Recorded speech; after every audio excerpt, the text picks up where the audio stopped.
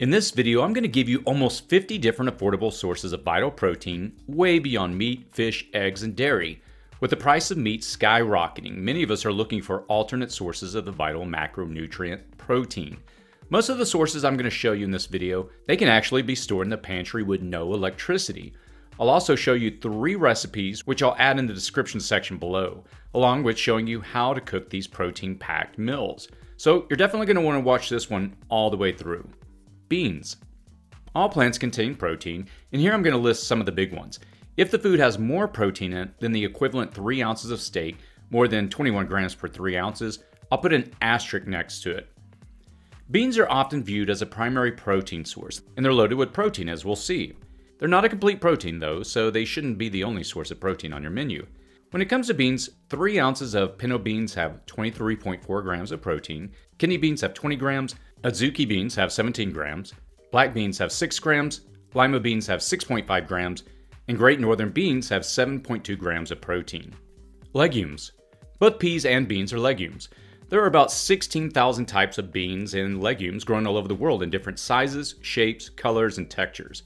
When it comes to legumes, 3 ounces of lupini beans have 31 grams of protein, soybeans have 31 grams, lentils have 22 grams, peanuts have 22 grams, chickpeas have 16.3 grams, green peas have 5 grams, and lima beans have 6.5 grams of protein.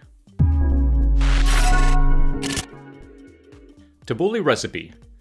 Tabbouleh salad, or tabbouleh, is a simple Mediterranean salad of very fine chopped vegetables, lots of fresh parsley, mint, and bulgur wheat, all tossed with lemon juice and olive oil.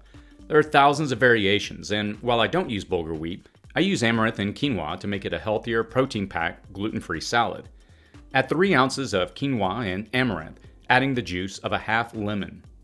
Top off with enough boiling water to just cover the grains. This will soften them. Chop a handful or so of mint. Chop 1 or 2 bunches of parsley. Slice diagonally, then deseed and finally cube a cucumber. Cube 1 large tomato.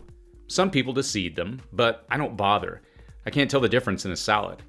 Chop at least 2 scallions, more if you like a little more bite to the salad.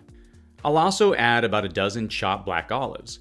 Returning to my amaranth and quinoa, it has absorbed almost all of the liquid, cooked and softened up a bit.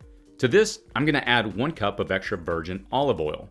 Then the juice of the other half of the lemon and 1 more. You can pass on the second lemon if you don't like it too lemony. I find that the lemon absorbs right in and incorporates pretty well. To this, you'll add all your chopped vegetables. Then mix until all ingredients are fully incorporated and mixed. You're going to want to refrigerate this overnight to let the flavors come together and to let the grains continue to soften. Serve chilled with crackers or pita bread and enjoy. The whole salad has about 26 grams of plant protein in it. You could throw in some lupini beans and give it an even bigger protein kick. There's not too many rules with tabbouleh. Nuts. Here are some tree nuts with their protein equivalents per 3 ounces. Black walnuts have 20.4 grams of protein, almonds have 18.1 grams, pistachios have 17.4 grams, walnuts have 13 grams, hazelnuts have 12.9 grams, Brazil nuts have 12 grams, hickory nuts have 10.8 grams, pine nuts have 9.9 grams, pili nuts have 9 grams, and acorns have 6.9 grams of protein. Seeds. Seeds like nuts get touted as a protein powerhouse, and they are, with at least 1 ranking higher than a 3-ounce steak. Here they are. Hemp hearts have 26.4 grams of protein, pumpkin seeds have 19.8 grams, sunflower seeds have 17.4 grams, flax seeds have 15.6 grams, sesame seeds have 15 grams, chia seeds have 14.1 grams, and buckwheat has 11.4 grams. Chili recipe. I purposely picked recipes that have unlimited variations. Chili, it fits that bill. This is a protein and fiber powerhouse that you can flavor and spice it up as you like. I'm going to go light on the spice with this version.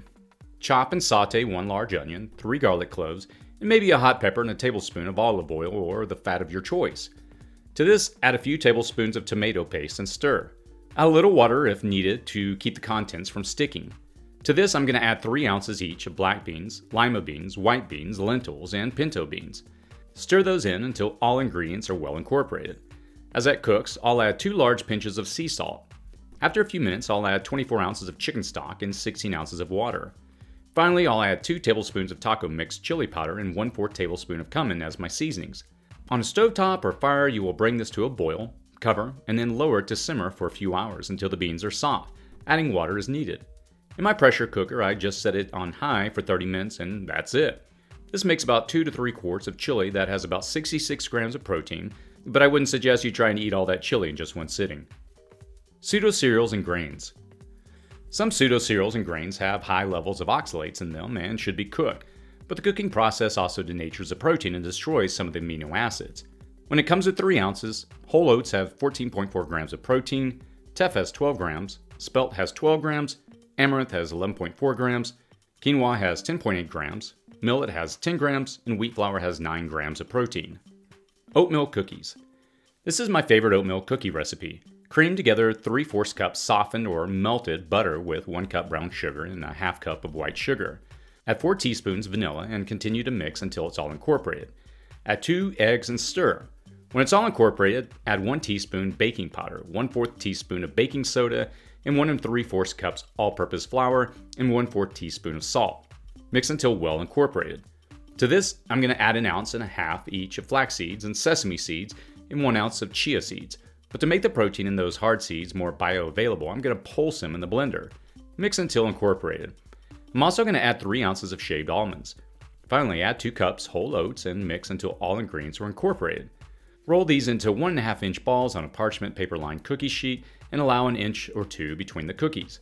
Cook for 12 to 15 minutes in a 375 degree oven or 190 Celsius oven.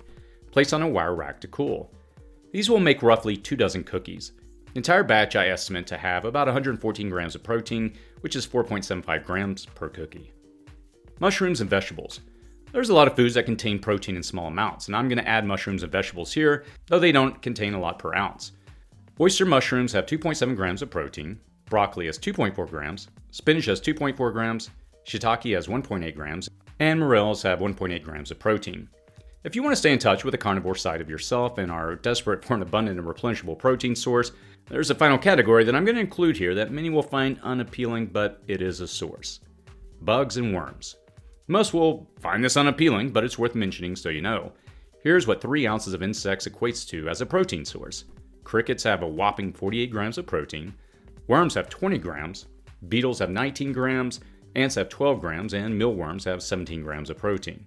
I'm not going to include any recipes for this, but again, I just wanted to bring this up so you know.